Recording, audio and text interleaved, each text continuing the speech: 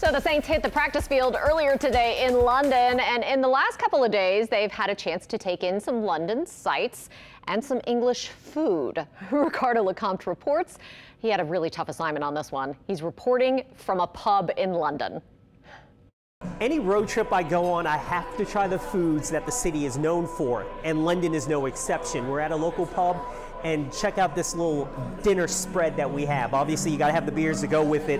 Fish and chips, a popular meal over here in England. We've got that on this table, along with pies, not fruit pies, but meat pies to go along with some mash. And we have some camembert, which is really cheese, almonds, and honey, a great little appetizer to start this wonderful meal we're about to have in this pub. Now, some of the Saints players earlier this week went on their own culinary journey.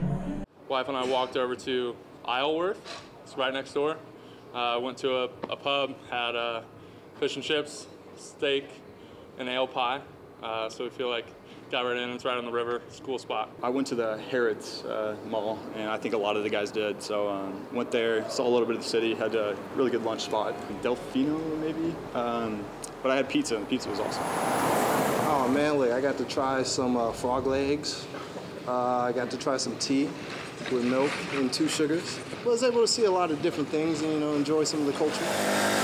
Well, if you couldn't tell, the food was exceptional. Photographer Adam Ney and I pretty much didn't leave a crumb on the plate. The Saints also having full bellies, and they can continue their business week as they continue preparation to play the Minnesota Vikings on Sunday.